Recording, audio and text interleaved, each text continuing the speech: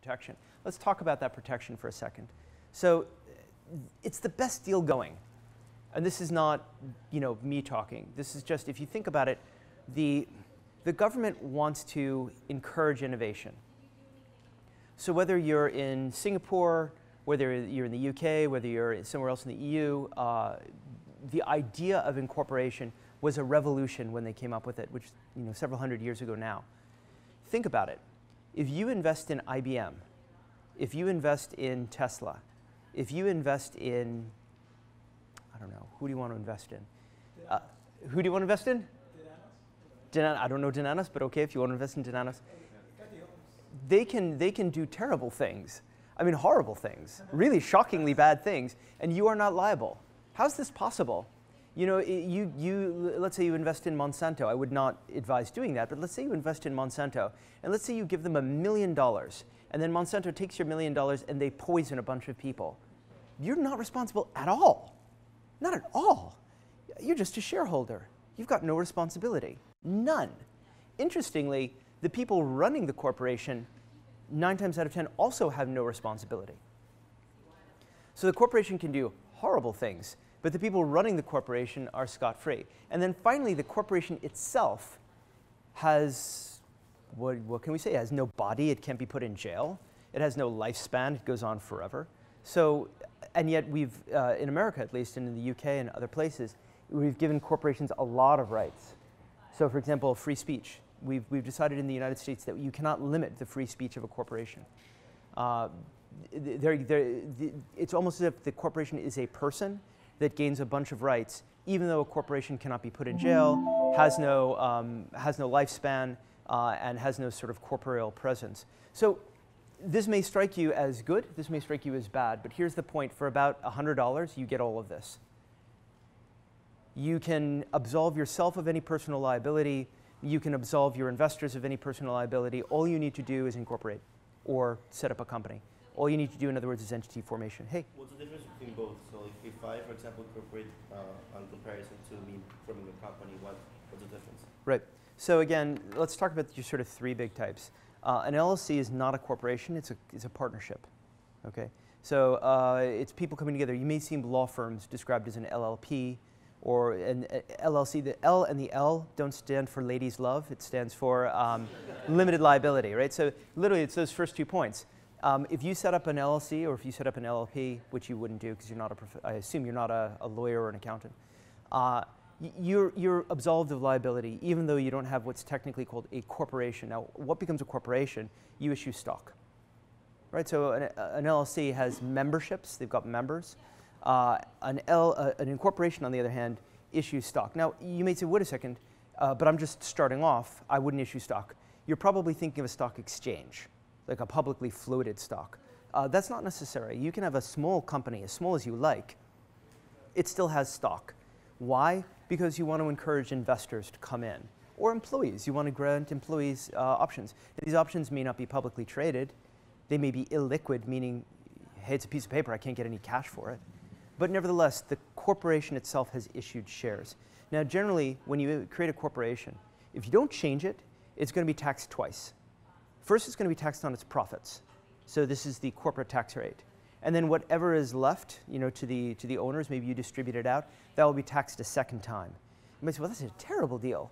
No, it's not a great deal. So if you have an LLC or if you elect to be taxed as an S corporation, which has very severe limitations if you're not a US citizen, but if you elect to be taxed as an S corporation, then all of the money flows through to the owners, and they're only taxed as their personal income.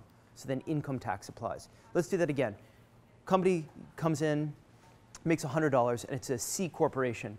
C like Charlie, right? It's a corporation. By the way, by default, again, it's a C. It's going to be a C corporation if you elect to create a corporation, right? $100 flows in. You're taxed at the corporate tax rate. Based on that, depending upon the polity that you're in, where you are, you then retain a certain amount of money, okay? That money is then used, that profit is then used to be distributed in dividends or salaries or anything else, and that's taxed a second time. So when you get it, then you pay dividend tax or personal income tax. If you contrast that with an LLC or with an S corporation, that entire $100 is not taxed at the corporate level. It all flows through and then is taxed at the personal income level, okay? So those are the two different forms. So you might say, well, why would anyone want to do a C corporation? C corporations are essentially more grown up. An S corporation or an LLC, they've got some real limitations on them. If you do get investors, if DFJ comes and invests in you, they will want you to be a C corporation and not an S corporation or an LLC. I saw a question over there. When you say that as long as there's a corporation that there's no personal liability, but to what in general, there are exceptions. But to what extent is there no personal liability? Like, can I poison someone? Can I say as a company, if I make it as $100, I mean, yeah, that's just doesn't make the United States a safe place to live. Yeah, so that's a great question. If I don't know, let's say I'm Jeff Bezos and I'm running Amazon. And in my capacity as the person running Amazon, I go down to the truck warehouse. And you know what I do? I cut the brake cables of all the trucks. And I allow them to run willy-nilly in the streets, crushing pedestrians and crashing into rivers and that kind of thing. I'm going to be personally liable as Jeff Bezos, for sure, right? That is an independent act of malice, and so forth. If, on the other hand, I'm Jeff Bezos and I set a really tight delivery schedule, and it's so tight that the people driving the trucks are getting into accidents and kill exactly the same number of people, more than likely, I'm not at all liable, right? I simply was trying to execute my business judgment. Now, could those people who lost their husbands and wives and children in these accidents then come and try to sue Amazon? Of course they could, but not Jeff, even though Jeff made the decision. Precisely right. They can sue the corporate entity, but can they sue Jeff? No. Monsanto. And they can only tap into the corporate resources. You're reading my mind. Exactly right. So Jeff may have $1 billion. Amazon may have no profits at that time, have no ability to pay. Well, that's fine for Jeff, right?